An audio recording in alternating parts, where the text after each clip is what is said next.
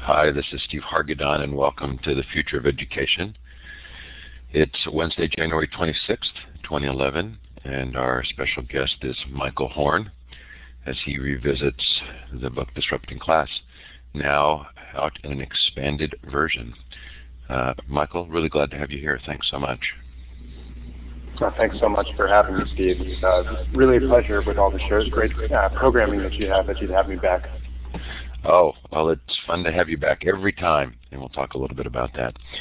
Future of Education is sponsored by my employer, Elluminate, now Blackboard Collaborate.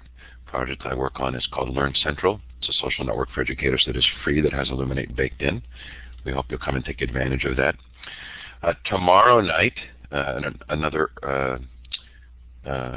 it's not earlier, it's a little bit later, at 5 o'clock Pacific, 8 Eastern, we're going to have a community discussion on building a new network called Teacher 2.0, a personal and professional support network for educators. Should be a fun conversation. On Monday, Karen Cater comes on to talk about the National EdTech Plan. February 1, David Wiley will talk about open education. February 3rd, Karen Hume on her book, Tuned Out. And as you can see, lots of fun interviews coming up. Recently added Kevin Kelly, John Seeley Brown, Steve Wheeler, Mitch Resnick. Lots of fun there. I hope there's something that is of interest to you. If you've missed the Future of Education show, they are all recorded. They're up in both full Elluminate form and MP3, and there's a podcast stream. Just go to futureofeducation.com, and you can see. Last night we had the ever irascible Gary Stager on. Lots of fun. Hopefully there's something there as well that sparks your interest, and we make a difference by letting you participate in those conversations. Just a quick reminder, we do have the Q and ISTE shows coming up where we do lots of fun things. Both shows have an EduBloggerCon. This is a free event prior to the conference, an unconference activity. EduBloggerCon for Q is on March 16th from 4 to 8 p.m. You do not need to be attending Q to join us at EduBloggerCon in Palm Springs. In Philadelphia, it is June 25th, Saturday before ISTE, and that's the full day. You can find out more information at edubloggercon.com. Both conferences also have bloggers cafes, which are really fun, a place to hang out during the conference. And both will have unplugged events this year. These are periods, they're parallel streams during the conference where if you didn't get accepted to speak at ISTE or Q, or you had something you wanted to speak about that you didn't prepare a presentation for, you can actually sign up to present there on site, and we stream those out. Really a lot of fun. Love it that both these conferences are so supportive of our unconferencey activities. That's Q and ISTE. If this is your first time in Elluminate, we're sure glad that you're here. This is a participative environment. You'll notice at the bottom of the participant window are some emoticons. You can smile or you can clap, give a confused look or a thumbs down. There's also a larger hand with the green up arrow that lets you raise your hand to ask a question. And when we get to the Q&A period of time, we hope that you will raise your hand and ask Michael some questions. If you think you might want to do that, do be sure to go up to Tools Audio and run the Audio Setup Wizard. Make sure your microphone is working correctly. I find that it's much easier to follow the chat if I go up to View Layouts and I switch to the wide layout. So the default layout for coming into Elluminate is normally it's normally harder for me to see the full chat. So I recommend going up to your menu, View Layouts, and select Wide Layout. So we're going to give you a chance now to let us know where you're participating from. Look to the left of the map for a wand with a red star at the end. It's the laser pointer tool. Click on that and then click on the map. And you're also welcome to do a shout out in the chat. It's often fun to hear what time it is, what the weather is like. Australia, New Zealand, Southeast Asia,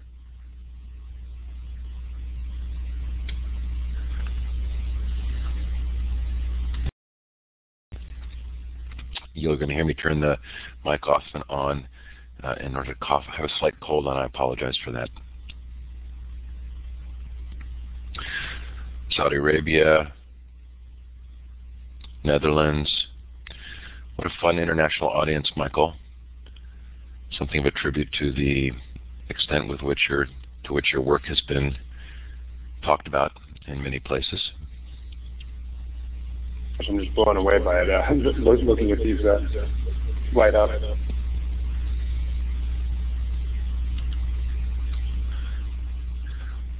So, Michael, this is really fun. We've had a number of interviews with you, one originally around the book and then some on the white papers that the Insight Institute has done. Gary Stager tweeted, he came on the show yesterday, and he tweeted out a day or two ago that he despised Michael Horn's work. Well, if you know Gary, that's not an unusual thing for Gary to say. But what was intriguing to me is just how hard it is for me to classify disrupting class in an easy categorization. I mean, this is a book that mentions both the Met Schools and KIPP, within sentences of each other. So if you wouldn't mind, could you give a quick overview of the book, and then maybe we'll sort of talk about what's changed in the new edition and what you've seen in the meantime? Thing. So Gary's always a fun one to be around. Let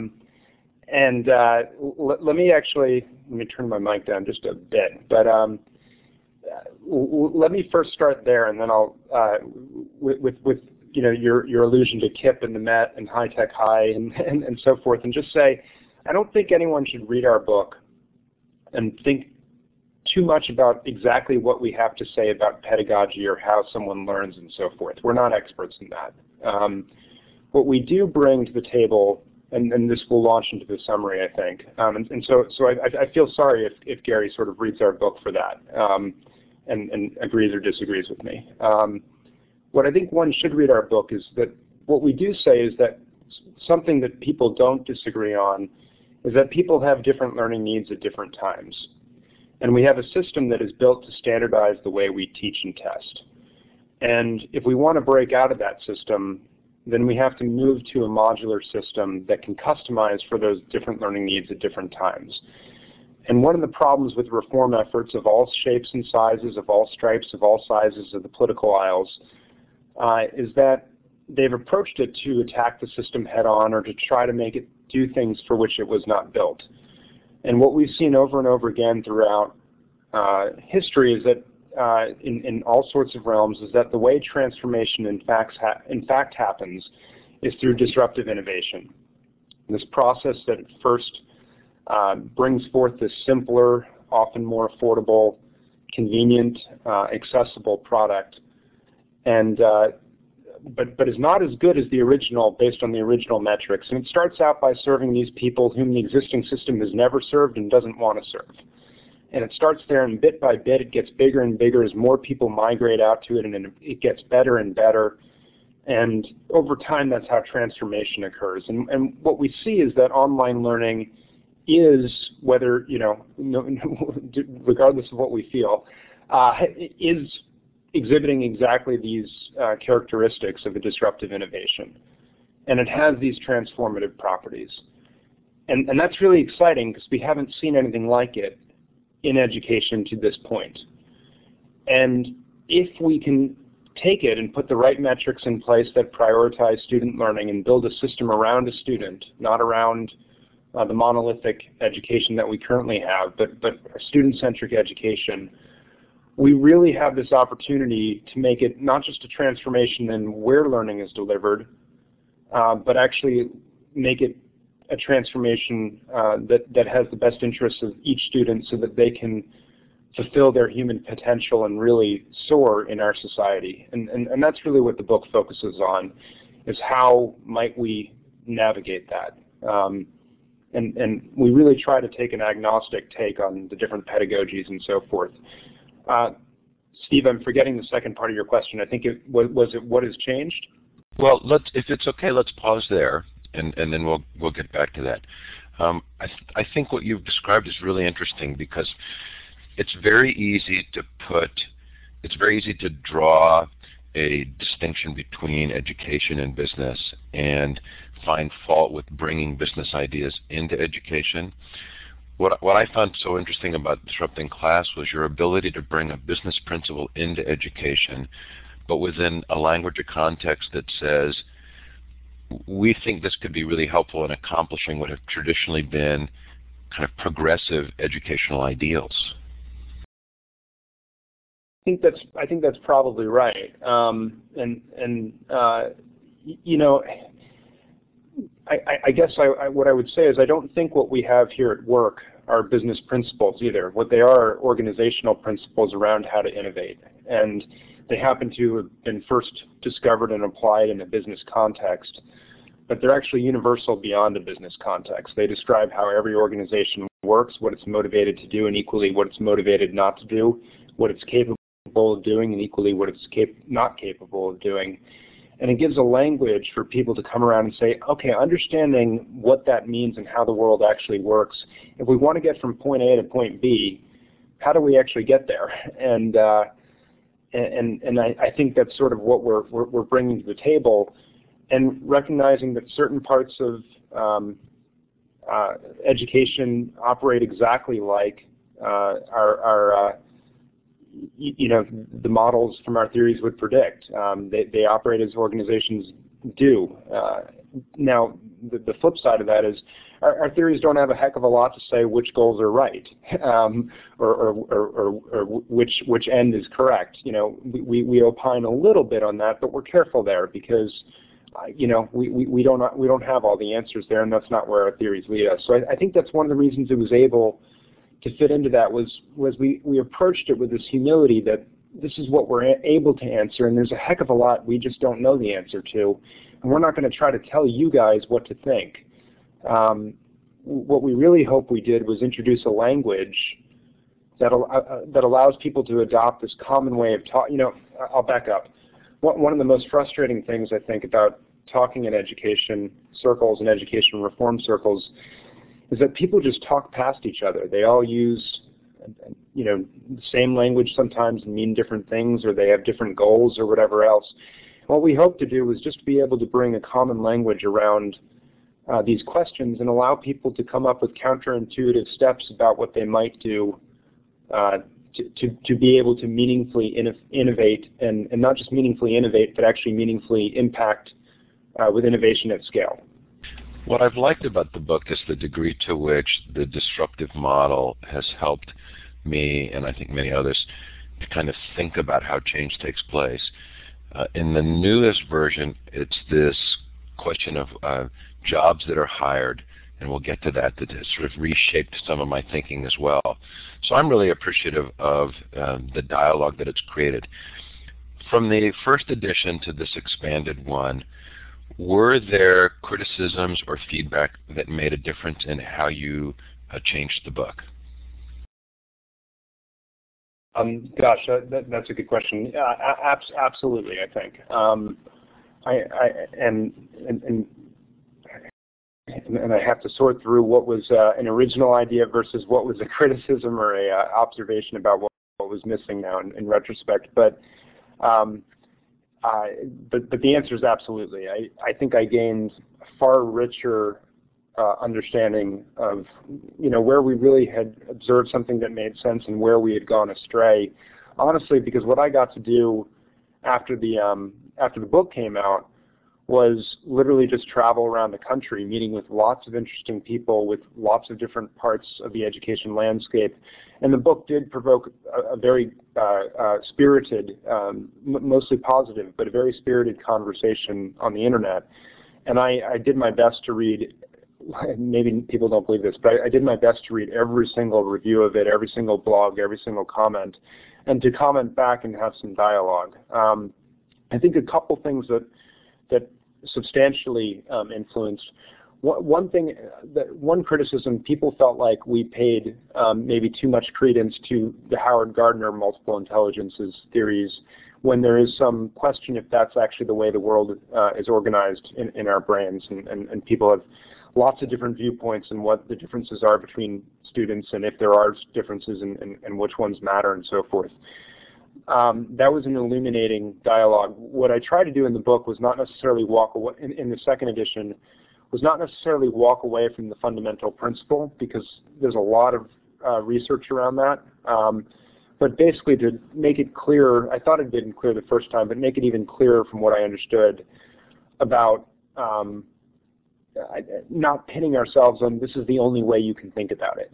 Where, once again, not trying to make that judgment. I guess there was a second part of that which I did feel more confident on from learning, which is that even if some people didn't buy some of the multiple intelligences or now learning styles and so forth, thoughts about some of these things, again, no one disagreed that people came in with different knowledge, seemed to acquire knowledge at different paces, seemed to get motivated by different things, and so on. And so those things I felt very comfortable playing up and changing a little bit of the language to remove the word styles and focus on needs and things like that sort of takes maybe a little of the sting out of it.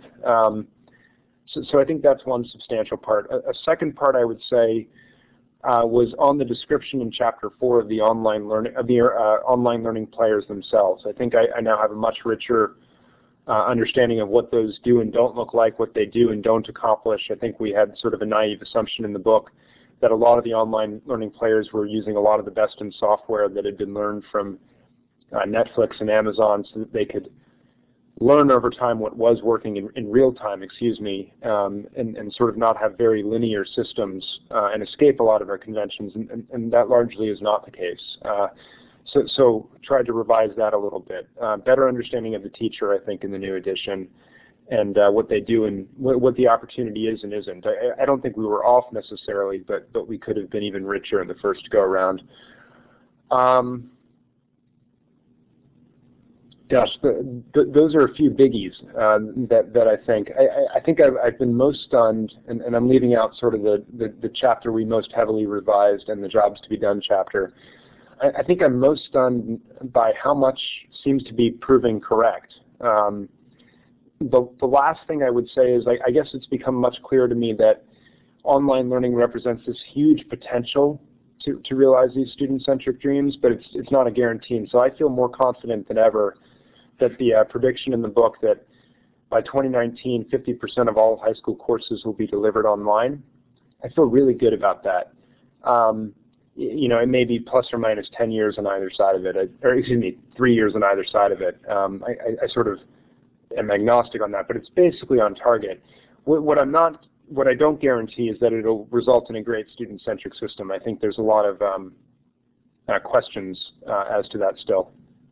I saw one thing in the chat. I saw one thing in the chat room. I just want to be very clear about this. When I use the word online learning, I'm being agnostic to whether it's in a distance environment or a blended environment. Some people misinterpreted our book along those lines. We never meant to mean online learning equals distance learning.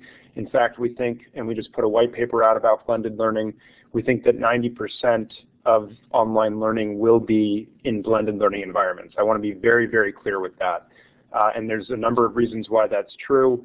I don't know why it's because of the connotations of what online learning has historically meant that people felt that way, but we had vignettes that were very clearly rooted in schools with teachers, with other students, to show that we really did always believe that for most people, blended learning is where this will be.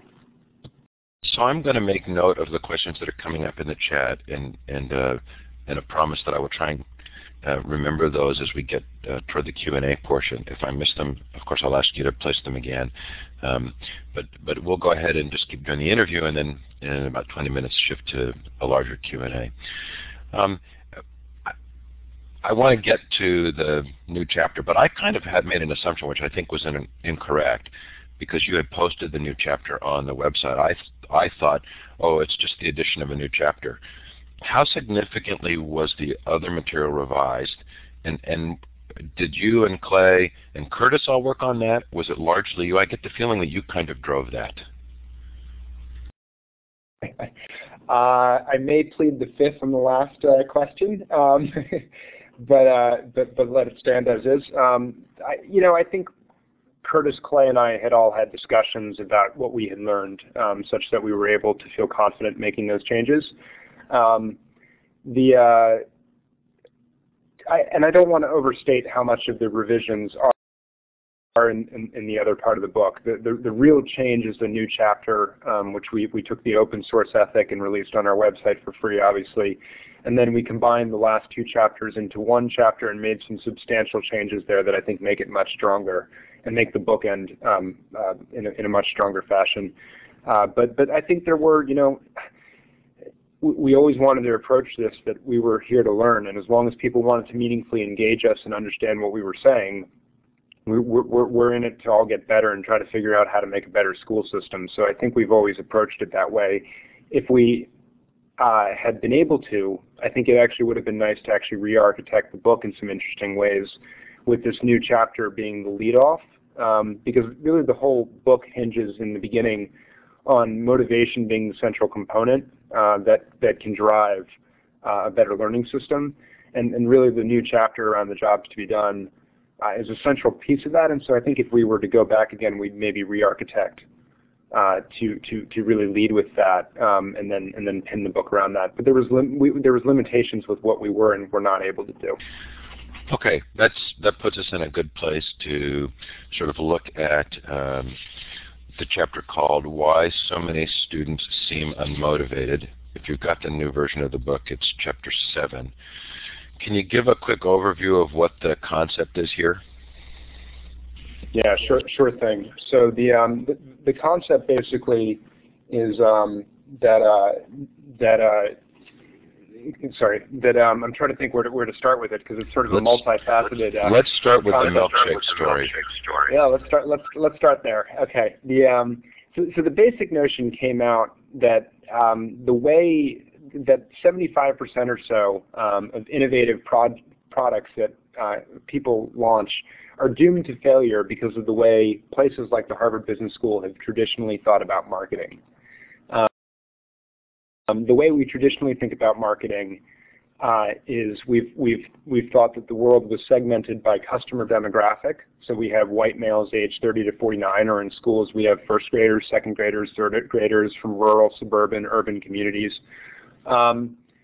Second thing that marketing tends to have done was to segment by product category. So in cars, for example, we'll have subcompact, compact, SUV, yada yada. But in schools, we have elementary, middle, high schools, and so forth.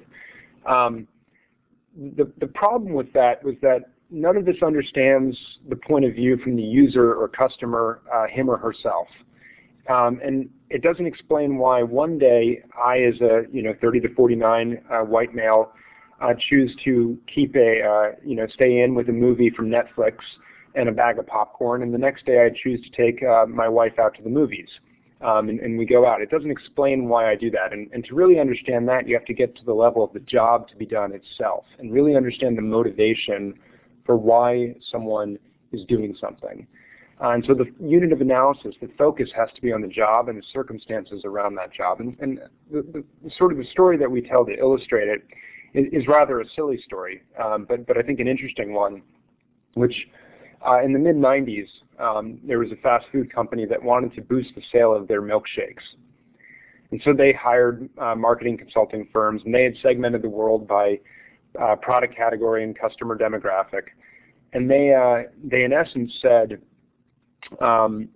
we'll call in the average demographic that buys these milkshakes, which is one line item on the dessert menu, and just get clear feedback about how to improve it, and then we'll improve it, and it'll get better. And so they did focus groups and all the rest, and nothing changed.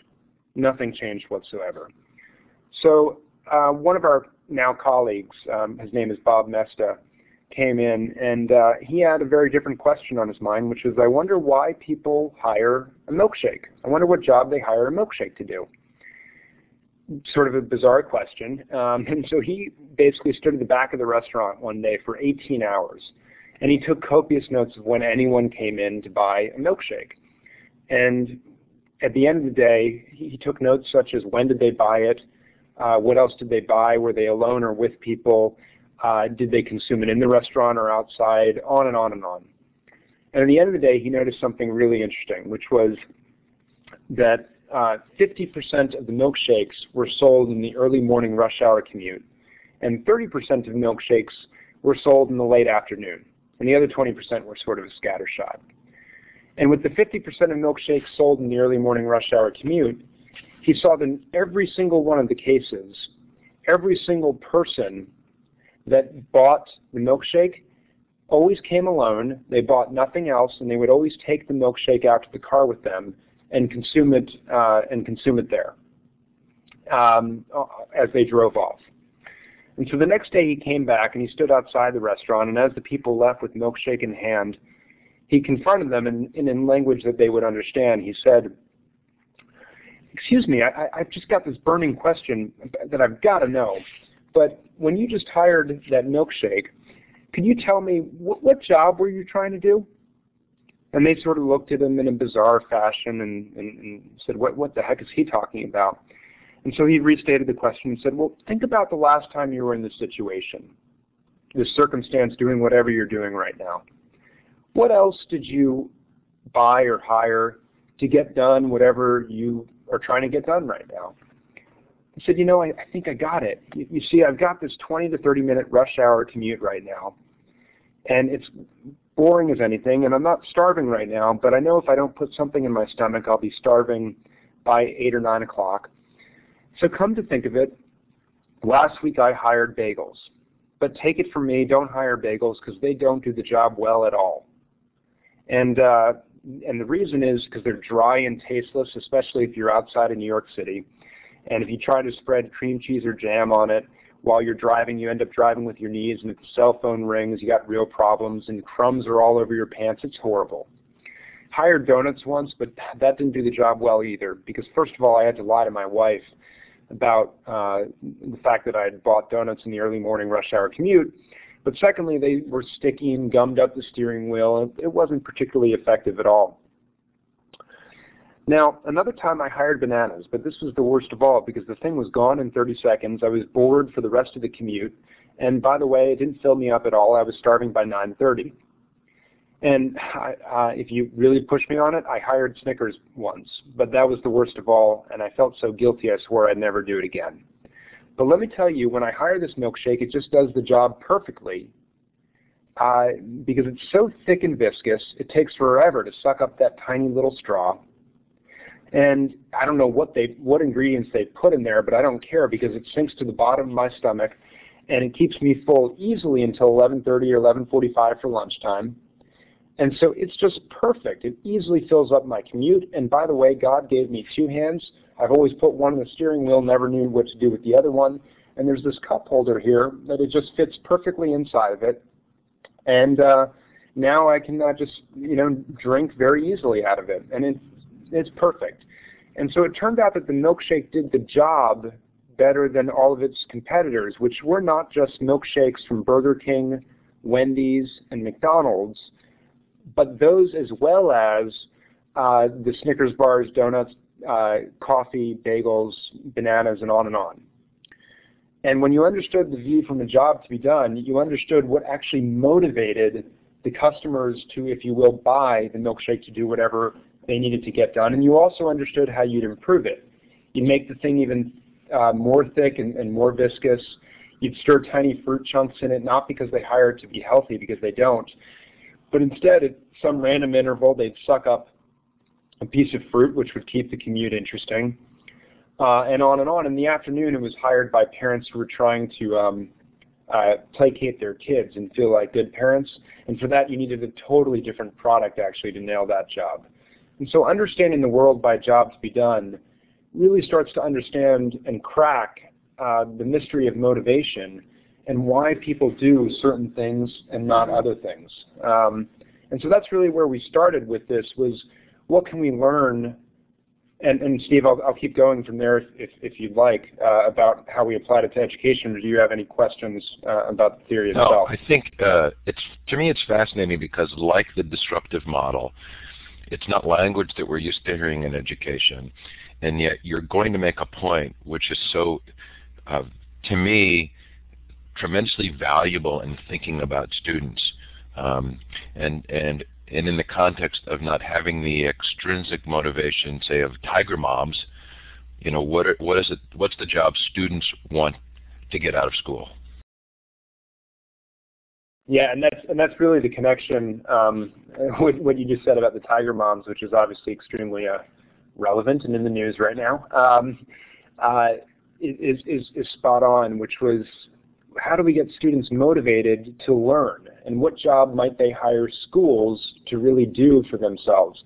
And what we concluded when we looked at it was that really students were what job that they were trying to do each and every day was at its fundamental root core, they were trying to feel and experience success each and every day. And it turned out that, gosh, the school, the way it's currently structured, does a horrible job at that, except for the few people who really nail it and it really jives with their intelligences and so forth. You just think about it, the opportunities to feel success in school only happen once every few weeks when there's an exam. It takes a little while for the exam to get graded and give it back to you. It's often graded on the bell curve so that only the top students actually are successful on it.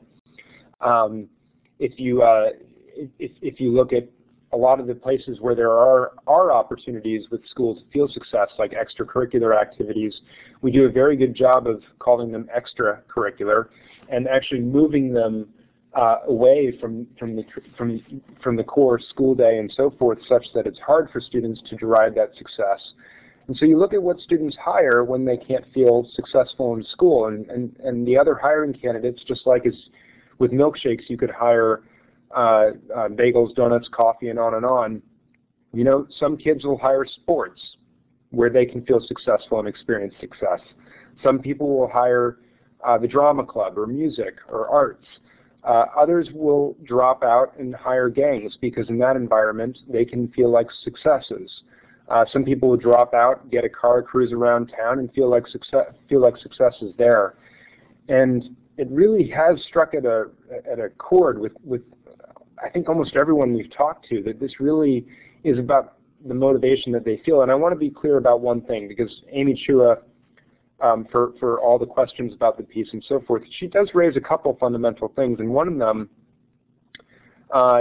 is that we don't mean success just praising someone for doing anything. We mean real measurable success where the student themselves knows, I made an accomplishment here today and I feel good about it.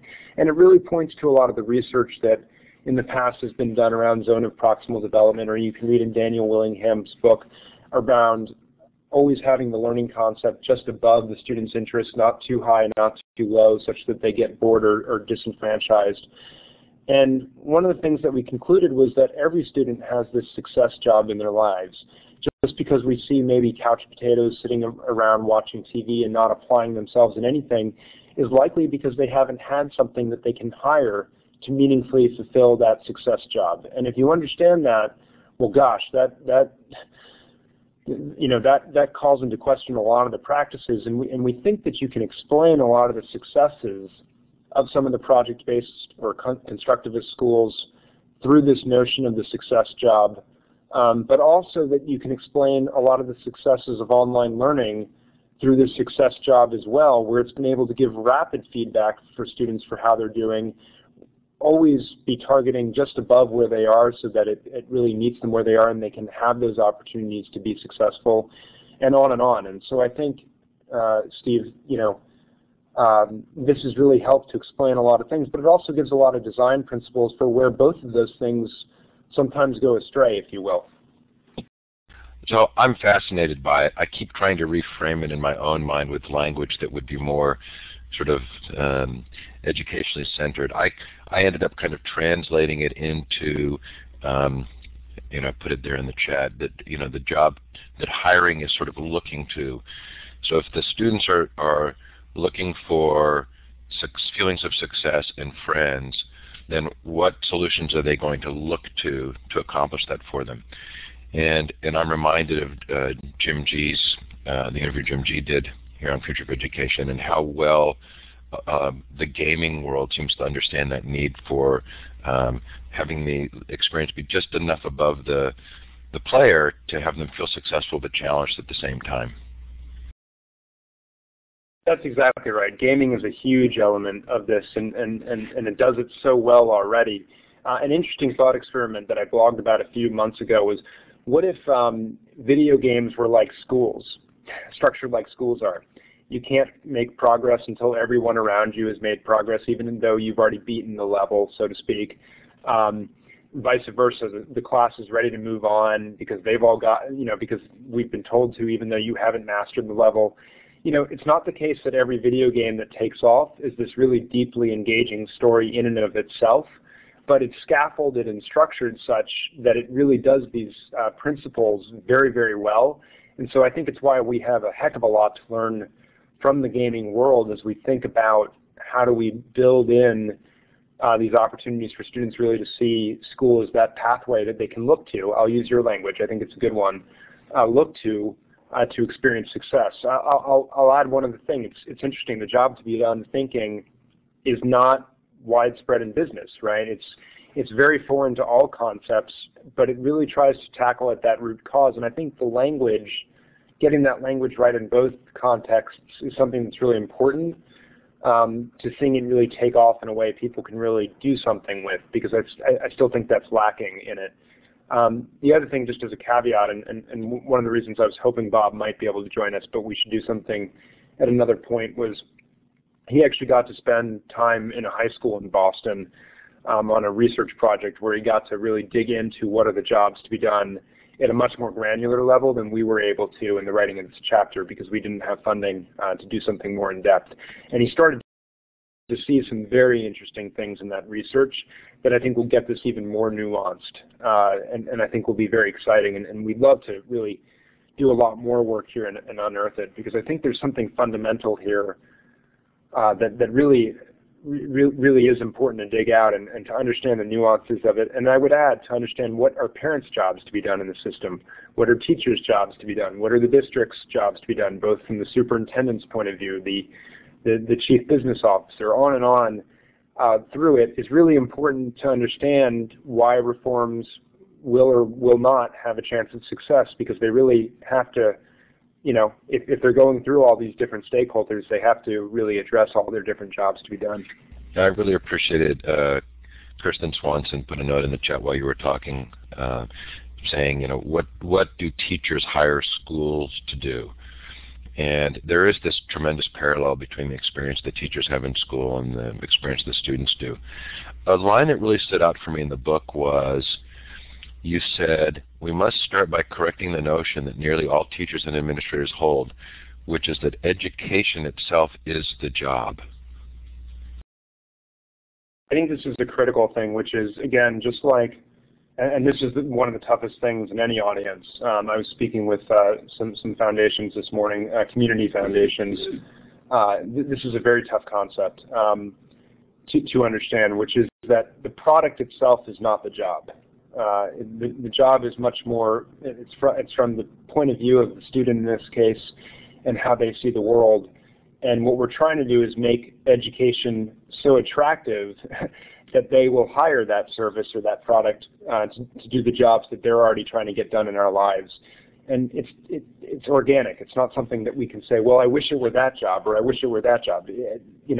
People have jobs arise in their lives that have nothing to do with whether we like it or not. And so we have to treat the world as it is, not necessarily as we would wish it would be, and start from there. And so that's a very difficult concept. I acknowledge that. Well, and just as that guy coming out of the fast food restaurant had a very hard time understanding the question that was asked of him, I think a lot of this exists at a very emotional level. So this puts into language where we can think about it, but I'm not sure the students would even recognize that's what's taking place, but emotionally they would connect with, well, I feel better when I'm doing this. Yeah, I think that's right, and every job to be done really does have, there's a functional component of it, there's an emotional component of it, and there's a social component of it. And everyone has these jobs to be done that encompass in different mixes, depending on their circumstance, those three parts of it. It's not just a transactional thing to get from here to, point A to point B. There are deeply emotional and social reasons we do things. And there seems to be some good brain research that backs this up too with the success job, right? When you feel successful, when you are successful and you actually accomplish something and achieve something meaningful, your brain releases endorphins that reward you. Not much is known beyond that at this point, but this really does, it's consistent with a lot of bodies of work, both on the level of intuition as well as some of the things that we're finding out from the research as well. So there's no way we're going to do justice to the book as a whole, and especially not to the Organizing to Innovate combined final chapter. But I do want to touch on this because this kind of rocked me a little. Here I've been doing these interviews and thinking about democracy in the schools as needing to be more democratic in order to teach democracy rather than just being told about democracy. And you introduce this concept of what kind of governance you need to make changes that in some cases you say is not going to be democratic. So I'd love for you to take a couple of minutes and kind of explain that. Yeah, I guess I'd start off with Steve. It doesn't just rock your world, it rocks mine as well. And I want to be clear that I think driving toward this more democratic opportunity where people can fashion a system in that way would make a lot of sense. But what we have right now is a system where, and again, I want to sort of take our normative voice out of it and allow people to shape it where they think it needs to go. But we have a system right now where people in society, direct stakeholders in education, do not agree either on the means of schooling, what leads to what outcomes, as well as there is very little agreement on how to get there. How to get there and the goals for what we're actually trying to achieve. I was redundant on the first point. And what we've seen in our research is that when you are a leader trying to make change and trying to do something new, if there is very little agreement on those two dimensions, that is very prescriptive on what you can and cannot, which leadership and management tools you can and cannot use to be effective to get to your goals. And so all this is saying is that if your goals are X, and this is where you're saying that you need to be able to bring the system, power tools are what we call power tools, where you amass power and you make decisions by fiat and all the rest, are really going to be the only way that you can get from here to there. Now, there's an inherent conflict that I want to bring up as well, which is that we live in a democratic society. I'm thankful for that every day. And there is a limit to how much one can actually use the tools of power in that context, and in the context of public education in particular. And so there's a tension where if we want to move education to a certain goal, to a certain reality, there is going to be a tension there of how much power tools can really do the job as well. And so it's part of the reason why we introduced this idea of the tool of separation as well, this ability to create this autonomous space for something like High Tech High, for something like the big picture schools,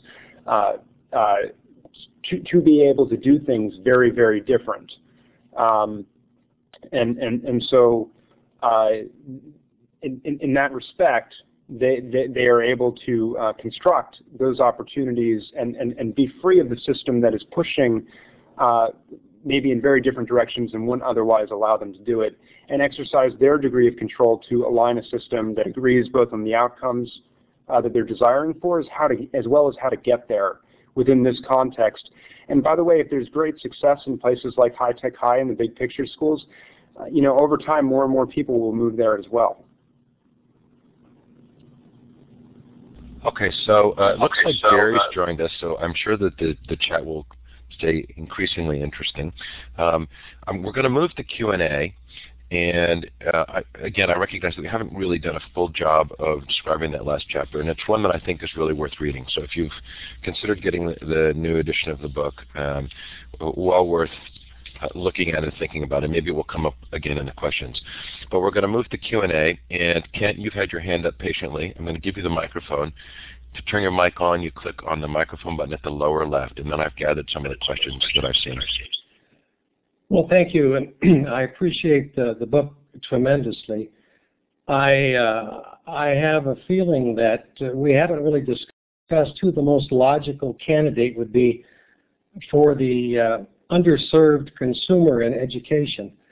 And I would hope Michael might put a little more flavor in that. But I'm heretical enough to suggest that in order to start work in this area, we might have to identify some young person who is not learning in the first or second grade, suggest that we might put him in an isolation booth with an interactive program using artificial intelligence to allow him to avoid distractions of the normal class and to give him the very best opportunity to learn at least the core knowledge and basic skills that he needs in order to even move to the second grade. Is there anyone doing actual work to create this kind of interactive, truly interactive, productive programming?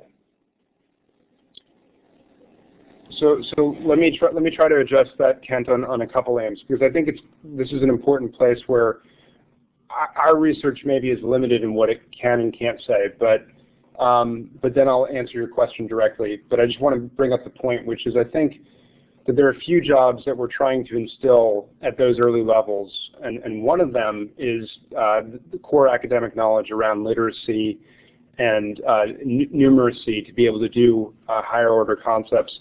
But I would also say that a big goal that people seem to share for people of that age is to develop into people who can share and be citizens and work with other people and start to play well with each other and so forth. So I'd be careful about describing an extreme there and so forth. So I just want to bring up that point because I think there's a dangerous road to go down from my own standpoint, but I also try not to opine too much on that. To your second point, in terms of a tremendously adaptive system that can really do what you're describing, there are some limited steps moving forward into that. There are some organizations such as Dreambox Learning, Newton, Grocket, three companies that come to mind that are starting to play around in some serious ways with adaptive learning. There's some engines as well in China and places like that that are trying to do some of the things you described. It is still tremendously early, and I think a key reason for that is that the market doesn't reward people who build immensely adaptive learning systems right now. And so if there's not a market for it, it's awfully hard to see how that sort of a thing, why people would put a lot of money into it. And I think that's one of the problems that people are facing right now. Dreambox Learning is very focused on K through 3 math at the moment. So they are doing it, and they are persevering through that point. They're also owned by a nonprofit organization. The Newton and Grocket examples I gave have started in test prep, so far afield and direct to consumer, where people seem to have been valuing those things more and are willing to seem willing to pay for that, and it's also more affordable in that realm for them, such that seems to have galvanized them. You know, some of this stuff exists already, obviously, in military training and in some corporate settings and so forth. They just haven't been able to find a way to actually target the elementary school. And I'd add that I think our book is weak on the elementary school prescriptions because we haven't seen those areas of non-consumption, at least in America, that would lend itself well to disruptive innovation. So we've been a little bit more silent on those questions that I agree are critical. What I think you are seeing is that in emerging countries, there are some more opportunities for that. And I would expect actually some of those innovations to take root much more there before they do here. So Dan has his hand up, but before I go to him, I'm going to take one of the questions from the chat I saw earlier. Gordon asked, have you looked at the barriers that local control puts to the growth of online learning? Let me make sure I understand the question. Have we looked at the barriers that local control puts to online learning? And so, in other words, with districts and so forth erect in its place? Is that correct? That's how I would read it. Okay, great. So Great question. I think it does put some obvious barriers in front of it. I'd recommend the Digital Learning Council, Digital Learning Now principles to take a look at that attack some of those questions. I think narrowly defined, what you see is that online learning, though, is growing regardless of what we think of it, and regardless of whether it's doing all the jobs that some people might hope that it does, because it's acting as a disruptive innovation. I think there's a bigger opportunity that local control stands potentially a little bit in the way of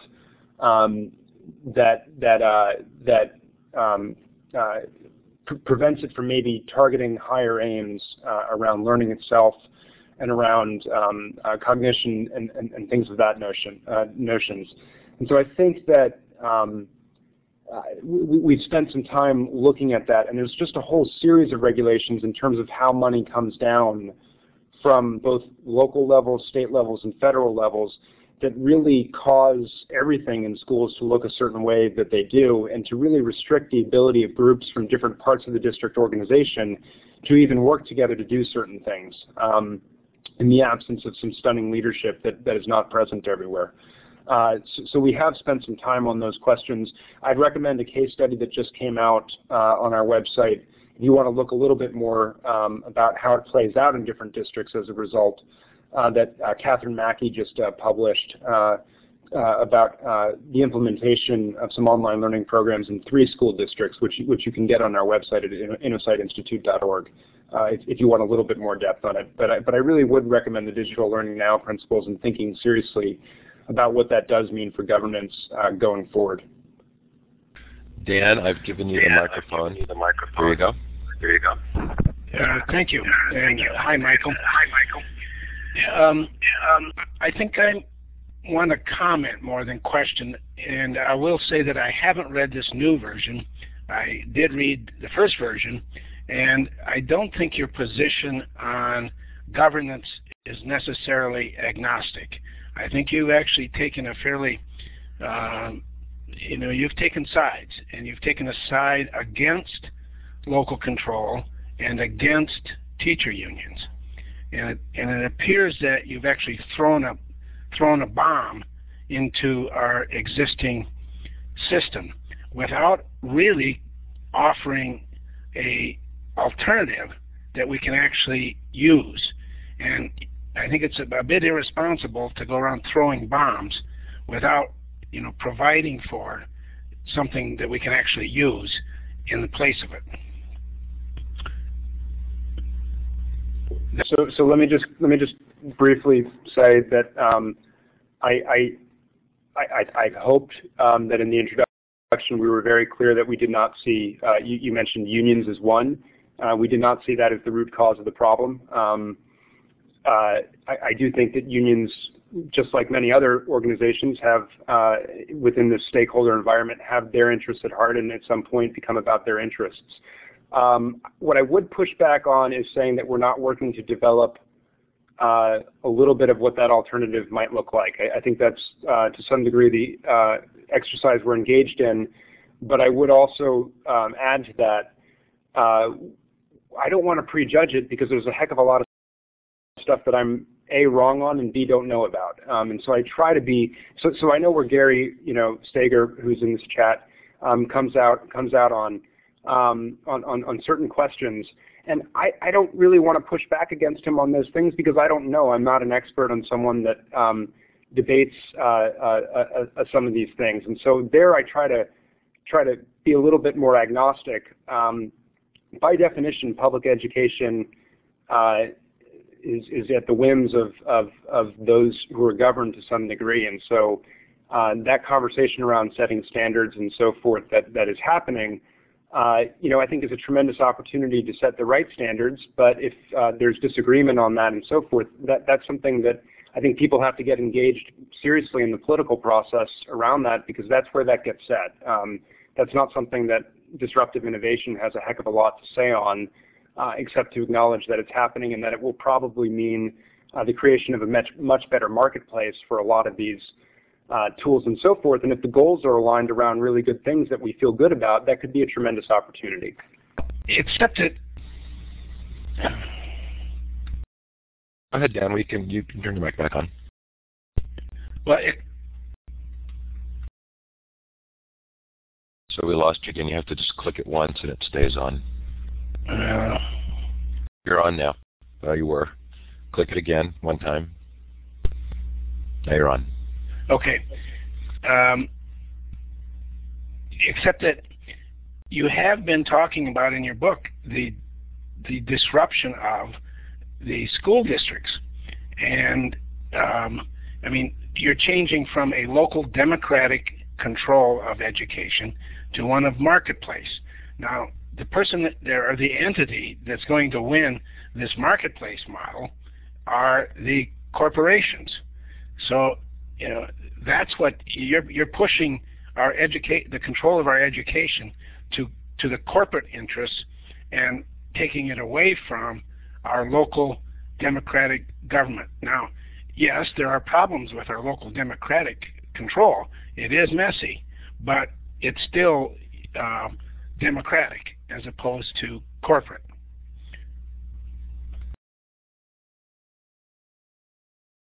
So Dan, I guess I'd push back on this. Ultimately, the public is paying for these things as long as it's in public education. And so to me, local control is alive and well, and I don't see a disruption of the districts. In fact, if you look at our work, I tend to think that districts will continue to be where the bulk of this happens. In the new book, I state that very clearly in that last chapter. And I would add, I think that there will be some for-profits that profit enormously from it, and I have no problem with that. But the public ought to control toward what ends those go. Right now, there are 3 for-profits that tremendously benefit from it, named McGraw-Hill, Pearson, and Houghton Mifflin. That's not an unusual thing. We just have to think about what are the goals, and that ought to stay in local control and really be a democratic process that the voters control, because ultimately they're the customers that are paying through their tax dollars. And so I think that's tremendously important that the public has a say over what that does and doesn't look like. Michael, so I'm interested because, as I mentioned at the beginning, I feel like the book resists kind of black and white categorization. There were 2 things in the book that I thought sort of argue this point for you. One was that in that last chapter you talk about the fact that you wrote the chapter to help warn reformers to be wise and realistic. So I didn't get the feeling, I got the feeling that you were sort of saying, I just want to explain the territory and the landscape in order for everybody to be able to participate. The other thing that I thought was really interesting was at one point in the book, you talk about other students and parents creating some of the learning material for students. And I felt like, again, you were trying to bridge what have previously been sort of unbridgeable positions in bringing that to light. So Steve, I appreciate you asking it that way. That's how I saw it, on both respects of it. And to the last point, I think our viewpoint is that for customization to really happen, that it cannot be controlled within one entity that dictates what things do and don't look like.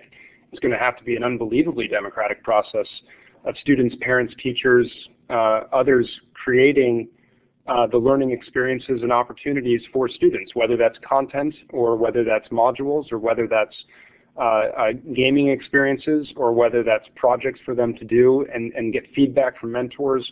For different things, there will be different things that make sense. But I think that's precisely right, and that's very much the spirit in which I saw it, and so I appreciate you bringing that up because on both of those ends, I think that's correct. So certainly, we are leaving tonight with much that still could be said. Michael, I really want to thank you for coming on again. Really appreciate it. These are complex issues. I appreciate the chance to have you talk about it in the ways that you have that I think are uniquely informative. I'm a big believer in sort of the Gandhi principle of trying to understand everybody and understand the different arguments. And I, in my core, believe that you and Gary both have really valuable things to say in this conversation. And I hope that my job is to bring those out in the best possible way, and really appreciate the conversation that takes place. So thanks for the book. Thanks for being on tonight. Yeah, Steve, I just wanted to thank you again for facilitating these and giving us a place to have these discussions that's really safe. I think it's just an enormous service you do, and I really do think in many ways what Gary and I are talking about are actually complementary. And his area of expertise is definitely not mine, so I try not to wade there. And I hope they both bring about a better system in the longer run. Thanks, Michael. Really appreciate it. Thanks again to Illuminate, Learn Central, this project I work on for Illuminate, now Blackboard Collaborate. And please, we've got some really fun conversations coming up tomorrow, the discussion, where we ask you what kind of a personal and professional support network would be useful to teachers that came from a grassroots effort. Then next week, Karen Cater, David Wiley, Karen Hume. Lots of fun ahead. Thanks again to Michael. Thanks for you who've been here, and thanks to those who are listening to the recording. Really appreciate the chance to explore these issues. Good night. Good night, Michael.